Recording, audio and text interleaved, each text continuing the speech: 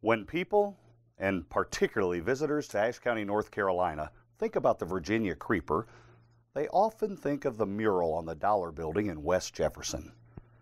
Painted by local artist Stephen Shoemaker, the mural memorializes the famous train that, during its heyday, made 18 stops on its daily 76-mile run.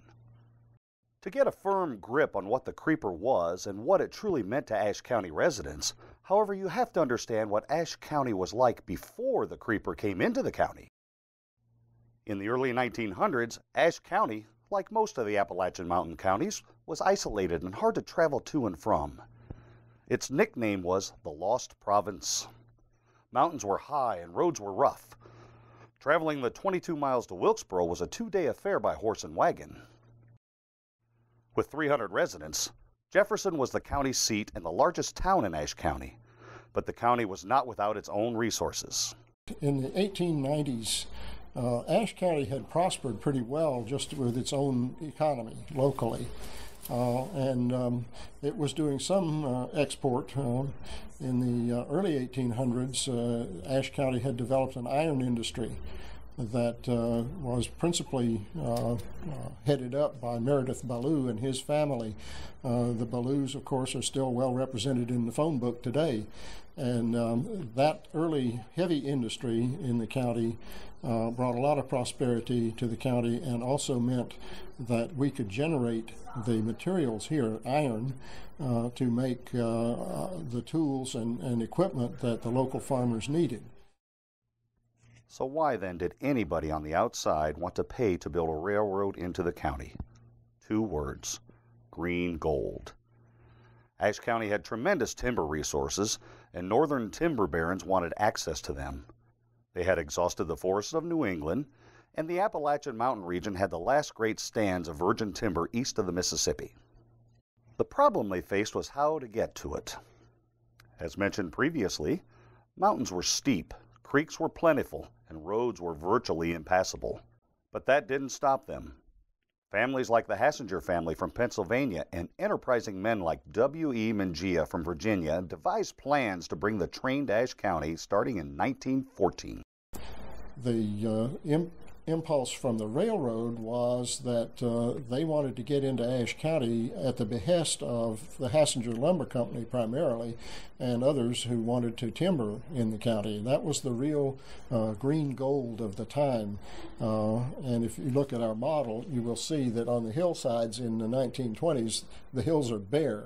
There's nothing but stumps. If you look at photographs of that time, that's the way they looked. In fact, Jenny Todd, who was a school teacher in the county in the 20s, wrote a little account that and she was describing the county generally, but she talked about the fact that there had been so much timber cut that the streams were choked with the sawdust. And that's what the rail was hauling. But bringing the train to Ashe County to get all that timber was not an easy task, and it was not without controversy. The first question to be answered was, where will the train go? In an effort to save $50,000, or so they said, the railroad decided not to go through Jefferson, the county seat.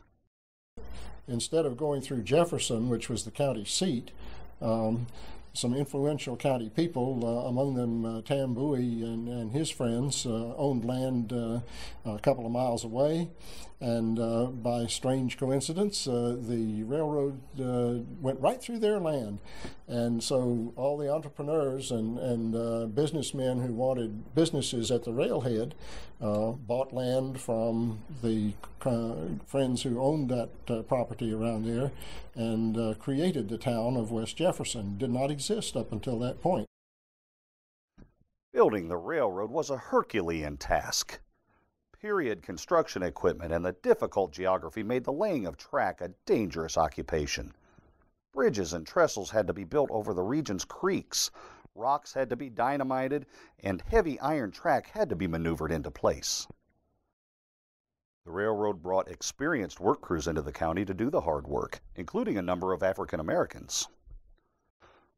Mother Nature was not kind to the railroad. Constant floods, deep snows, and the continual need to replace worn parts and rotten wood meant that the railroad was very expensive to keep up. Local men and even boys were also hired to work on the railroad, particularly after bad floods in 1916, 1933, and 1940 wiped out a lot of the tracks, trestles, and bridges, and the railroad needed a labor force fast. This was a much-needed source of income for a lot of financially strapped mountain families. In order to make a little extra money, many Ashe County residents sold eggs, berries, and bagged lunches to the workers right up through the 1950s and 60s. People would, when the work crews was there, they would sell them eggs or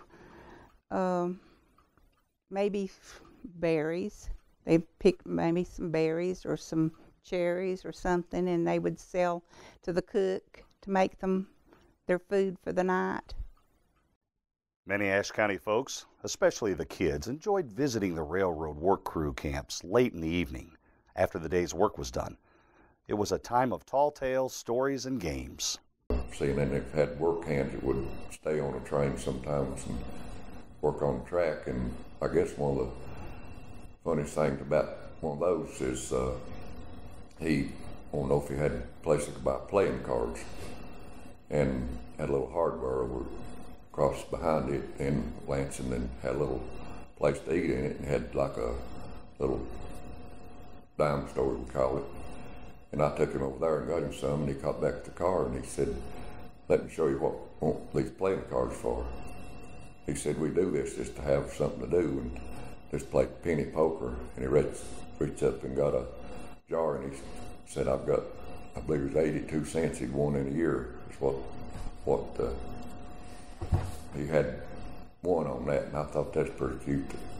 What did the coming of the train mean for the towns in the county? Besides the creation of a brand new town, West Jefferson, it was a boom time. The rail really brought prosperity to the county in a way that it had not seen before. Elkland, or as it is now known, Todd, grew overnight into the largest town in the county. Home to 2 stores, a grist mill, a sawmill, 2 churches, 2 mica mines, a copper mine, a soapstone mine, 2 lodges, a brothel, and the county's first car dealership. 1915 Todd was an exciting place to be. When our railroad was at last finished, we went to see the first train arrive. There were very few motor cars there. Most of the people rode horseback, in buggies, or they walked.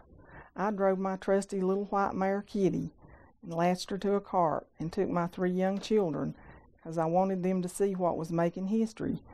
In spite of Kitty's age and reliable ways, I was advised to hitch her out of sight of the coming event.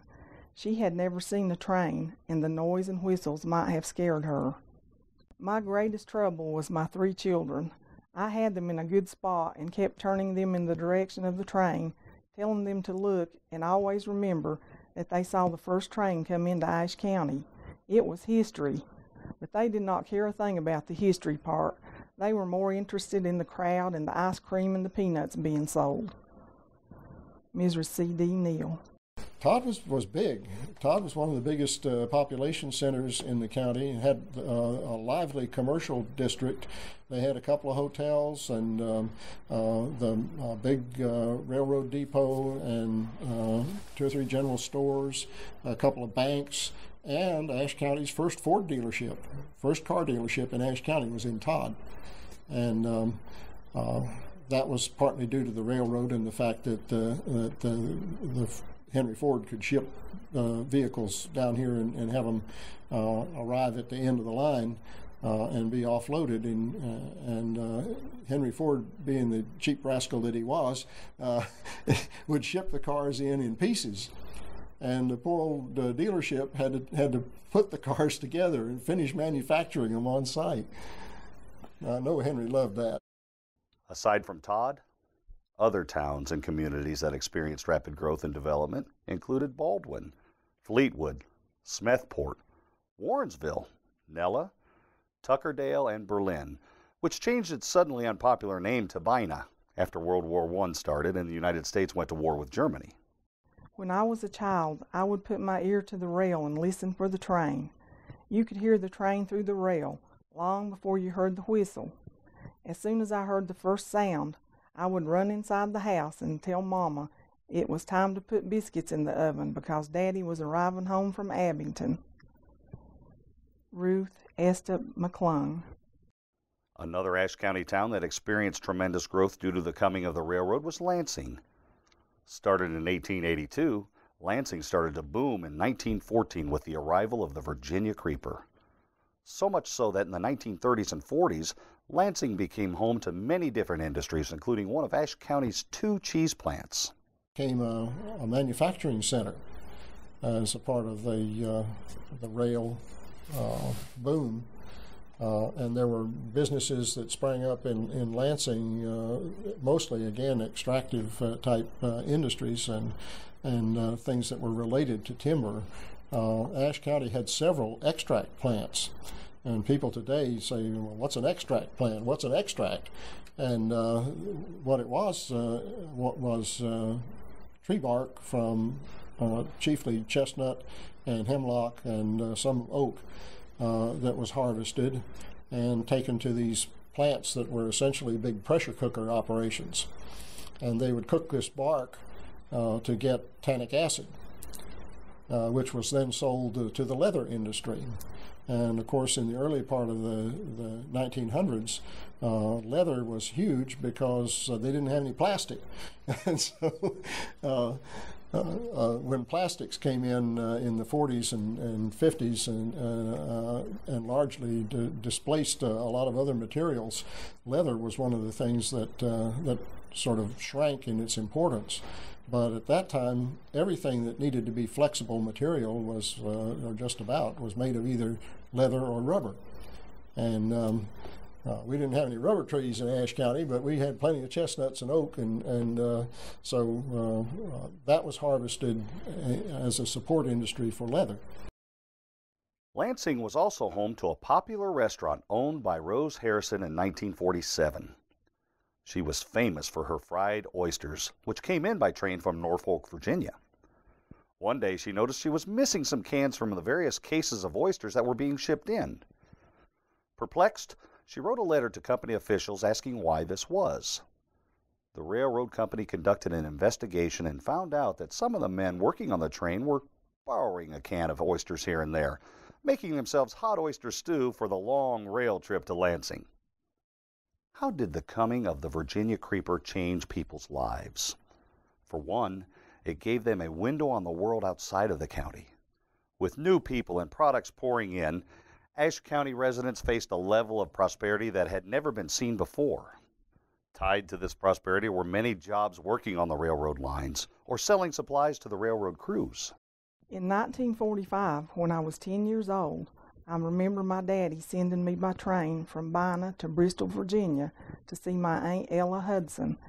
Daddy put a tag on me and gave me to the conductor with a note of where to leave me off. Because there were no phones, the only way of telling if I arrived at Aunt Ella's was by letter. Maud Calhoun.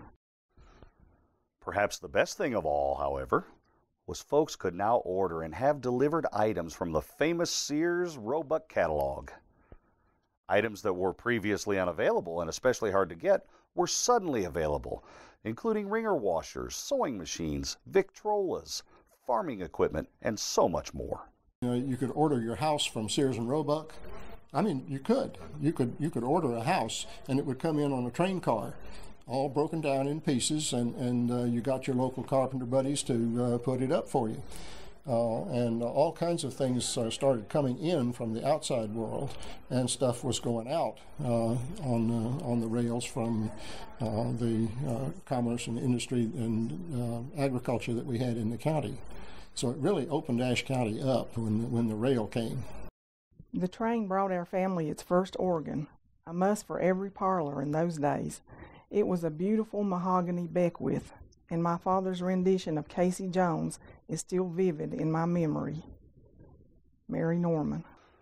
While the train brought prosperity into the county, it also brought tragedy. Train wrecks were not common, but they did occur, and at least one fatality happened because a child was too close to the tracks. I was told now, she was 18 months old down at the track. The house is right above it, Howard Turner's daughter. and the train hit her, and Miss Childers, Rosa Childers, her daughter told me that she had been to the store and had bags of stuff and threw them down, tried to get to her, but she didn't make it, and it drug her about 200 feet, almost down to Warrensville from her. Even animals were not immune to the dangers of the rail. I know that some cattle were killed occasionally. The cows would, or calves would get on the railroad track and they would be killed, and it always scared me. When it was time for the train, if I was at home, I made sure the cattle was driven away from the railroad tracks, and then Daddy fenced it off so that they wouldn't get out and come that way. As quickly as the train entered the county, it seemed like parts of it were already picking up and leaving, as the timber and mining deposits started running out in the late 1920s. In fact, lumber shipments declined from 485 cars in 1927 to only 20 cars in the early 1930s. The boom period for lumber was about 1915 to 1927. And during that time, the lumber company cut every tree that they could reach practically.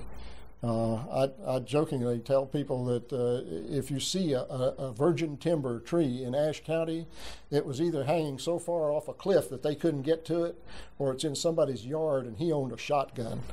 Because the timber boys, if it was standing, they wanted it horizontal. And they went in and they bought the timber rights. You know, they would go to a farmer or a landowner and say, we want to cut your borders, and they would make a deal, and then they would go in and cut everything that they could get to, because every tree they hauled out was money. And it's like a lumberman told me one time, he says, if the bits ain't in the wood, you ain't making money. So they made sure that the bits were in the wood. As a result, train service was discontinued from West Jefferson to Todd in 1933. Almost overnight, Todd became a ghost town. And that was when it closed down in Todd, and Todd essentially went from a boom town to a ghost town almost overnight. In 1957, the steam engine that was known as the Creeper was replaced by a diesel engine, much to the disappointment of many area kids and adults who loved the unique sights and sounds of the old steam engine. For the rest of the 1960s and 70s, the Creeper became known for its annual fall leaf excursion trips from West Jefferson to Abingdon and back. These trips over White Top Mountain were very popular and attracted visitors from as far away as Texas and California. I know I always wanted to ride the excursion train they'd have in the fall, you know, where they'd put all these cars together and you could get a car with, you know, I guess a covered car, or you could ride in the open car and look at the leaves in the fall of the year. And I never did get to do that, but I always wanted to. I thought that would have been a really good trip to take, but they pulled it up before I got the opportunity to go. On March 31st, 1977, the Virginia Creeper made its final run. It was truly the end of an exciting era of Ashe County history. Nancy Zoppi, a local poet and musician, has memorialized the great train in her aptly named poem, Virginia Creeper. The Virginia Creeper. She was born in 1900 to the Virginia Caroline, part of the Norfolk and Western Railroad. She was a legend in her time. A short-lived journey through Blue Ridge history, yet a legendary rise to fame. She rode the rails from Abington to Elkland. Virginia Creeper was her name. The friendly train town folk called her 'cause her workers smiled and waved as the conductor tossed out candy to barefoot children along her way. Smoke a-billowing, cinders flying, pistons pounding back and forth. Shoveling coal and adding water is what fed this iron horse. She had an eerie kind of whistle, like someone mourning for the dead, rather ghost-like as it echoed through the valleys, town folks said. It was thought she lived and breathed, and if you listened, you could hear. She sighed and hissed and clanked and groaned when she bellowed, balked, and reared.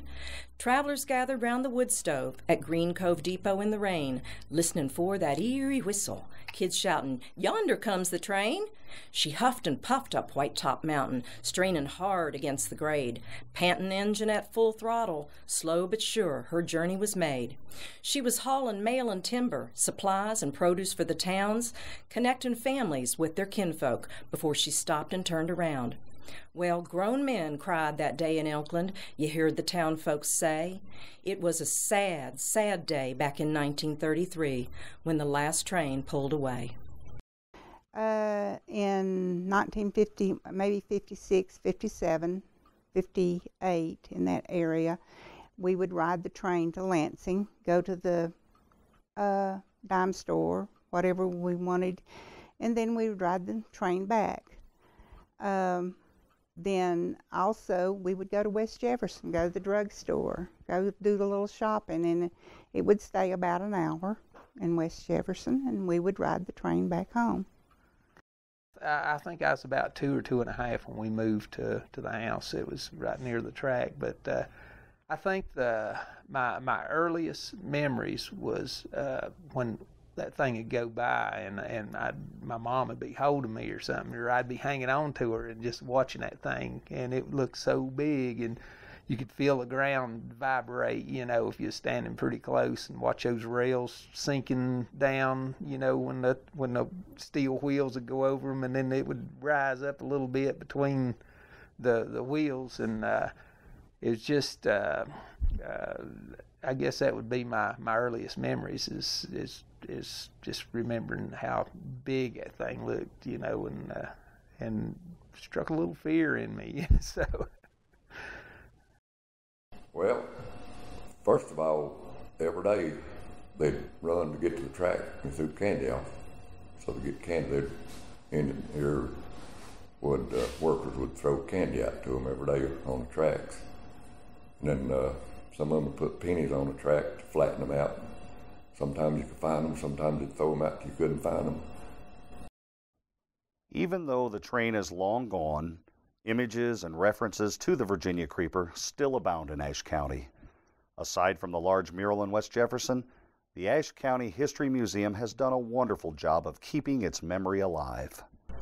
The Museum of Ashe County is host to a wonderful exhibit that was originally sponsored by the Ashe County Historical Society, and they enlisted the aid of about anywhere from 15 to 20 volunteers at a time who came in and formed a group that has built beautiful diorama or train layout, whatever you want to call it, that represents a portion of the Virginia Creeper line as it served Ashe County.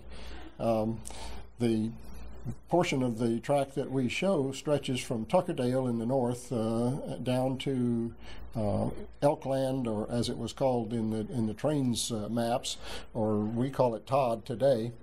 And it was the terminus of the line back in the period from about 1910 or 1915 to up until 1933. There was a turntable in Elkland that turned the engine around and sent it back the other way to Abingdon. The train passed through several communities in Ashe County, of which we show Tuckerdale, Lansing, West Jefferson, and Todd on the display that we have. And what we have done, or what the Historical Society and their wonderful volunteers have done, is to try to show the community in the 1920s in Tuckerdale, 1930s in Lansing, 1950s in West Jefferson, and then back to the 20s in Todd or Elkland, because the train didn't go there after 1933.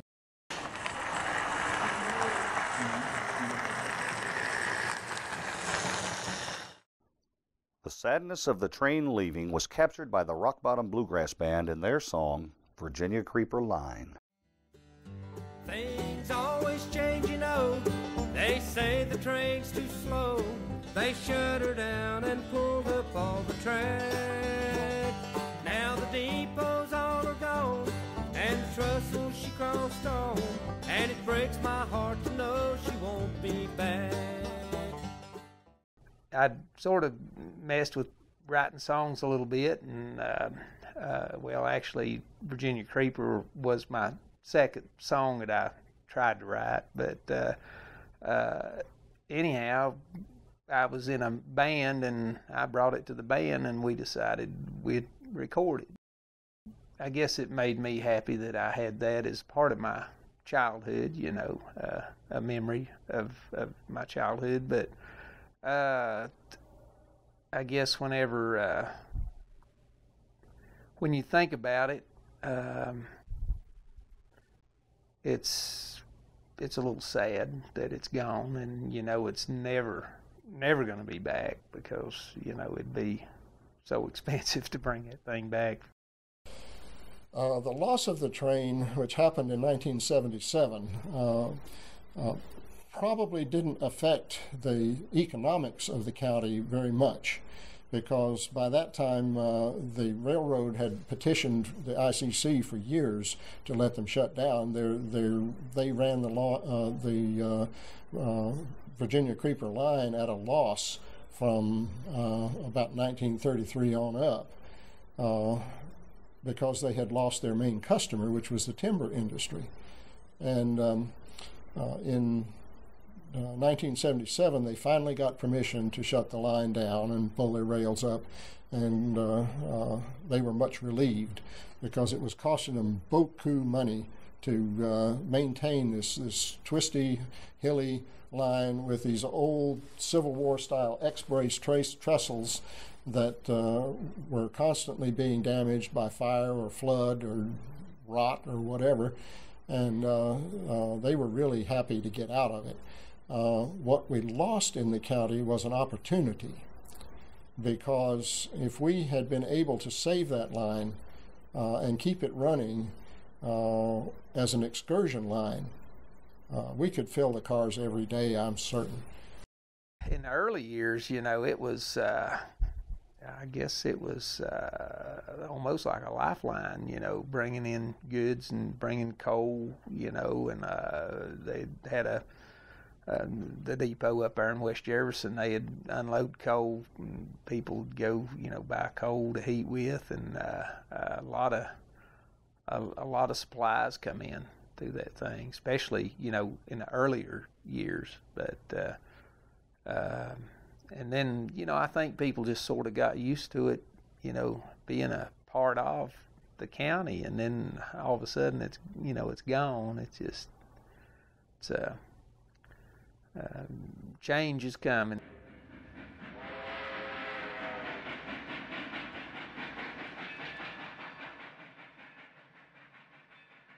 That train, I don't know if you know exactly what it meant to people, but it sure meant a lot to me.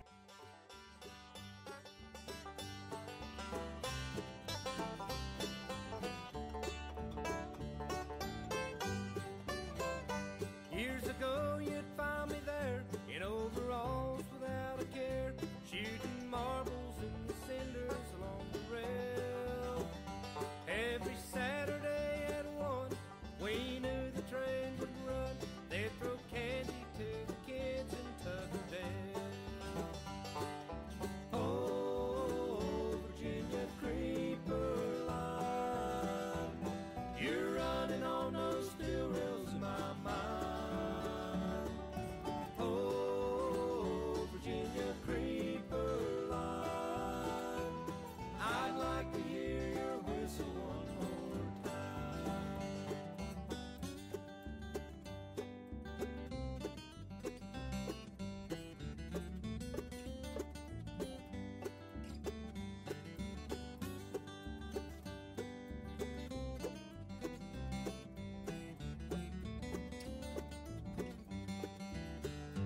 Things always change, you know. They say the train's too slow. They shut her down and pulled up all the track. Now the depots all are gone, and trestle she crossed on, and it breaks my heart to know she won't be back.